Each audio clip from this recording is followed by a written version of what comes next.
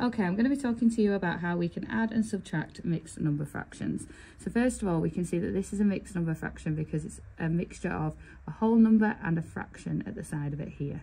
So first thing that we need to do is make this into an improper fraction where it has a bigger numerator than a denominator. In order to do that, we need to multiply the whole number by the denominator because this is equivalent to 6 lots of 6 as a whole number. So 1 times 6 is 6. Add the 2 gives us 8. So now this becomes 8, 6. Okay, then we can add 3 6 to it because it doesn't need to change. And they're both the same denominator. So we just add the numerators together. 8 add 3 is 11. And then we keep the denominator the same. This turns into 11 6. And then this is still an improper fraction, so we can create a mixed number fraction by seeing how many 6 go into 11, which is 1, with 5 left over. So it's 5 6 left over.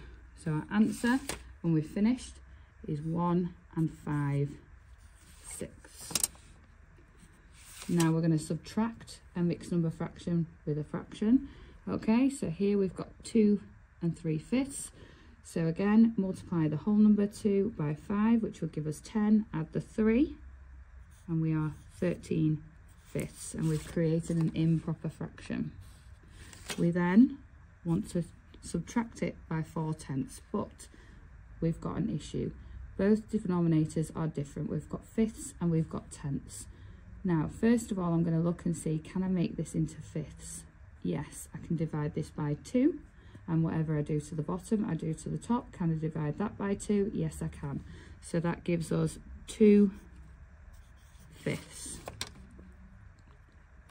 Now we can do a simple subtraction because we've got the same denominator. So 13 take away 2 gives us 11. And we keep the denominator the same, 11/5. Again, we've got an improper fraction.